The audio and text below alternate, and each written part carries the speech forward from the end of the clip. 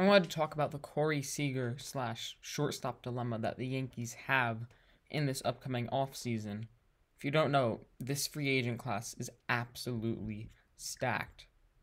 This is probably the best shortstop class in the history of baseball.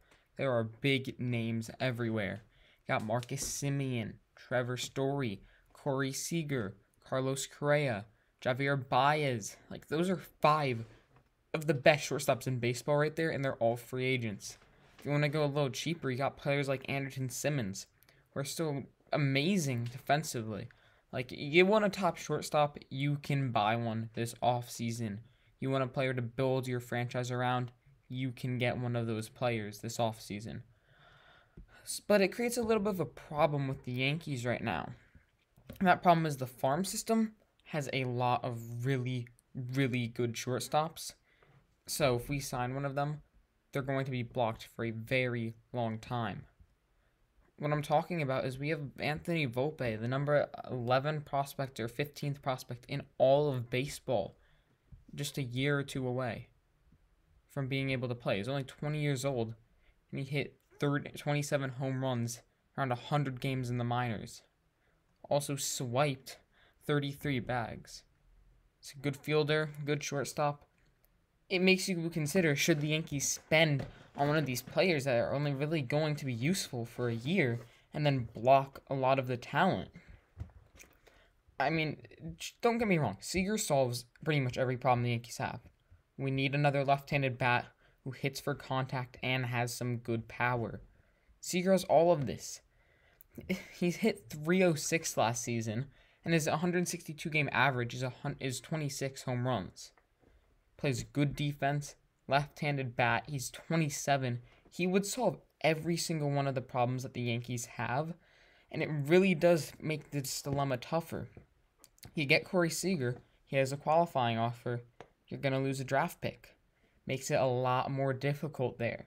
Will the Yankees wait a year and say, let's wait for our young talent, or did they say, let's give the big talent, let's give the big contract to one of these shortstops and maybe trade the talent or just move them to a different position? It makes it very tough.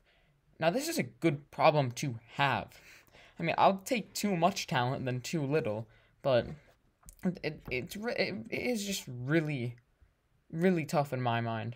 I mean, we got Volpe, we got Sweeney, we got Oswald Peraza, who's a year away. We got Roderick Arias for international signing, who's like 17.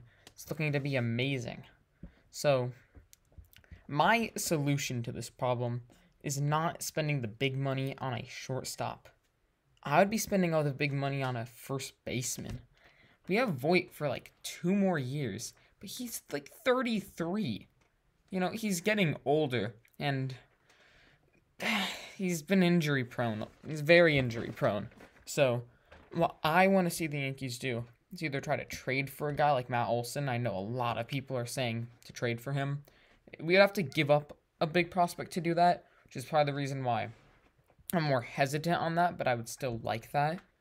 In my mind, it would make no sense if you trade Volpe to get Olson, and then you don't sign a big free agent shortstop. Like, what's the point of that? It doesn't make sense there. So, I could see us trading for a big first baseman, but the 2 players I'm interested in this offseason are Freddie Freeman and Brandon Belt. I mean, Freeman's a year removed from the MVP award, hit 300 this year with 31 home runs. Belt, in 97 games, hit 29 home runs. Like, he would have easily hit 40 home runs. He's another lefty. A little more strikeout. Strikes out a little more than Freeman, but hits for a lower average, but has crazy power. I mean, Belt in Yankee Stadium is a guaranteed 40 home runs. Probably 50, so that would be my solution to the shortstop dilemma, signing a big first baseman this offseason, because we don't really have the talent there in the minors. And then, you could try to trade Luke Voit and get a pitcher or something. So that would be my solution to the shortstop dilemma that the Yankees have.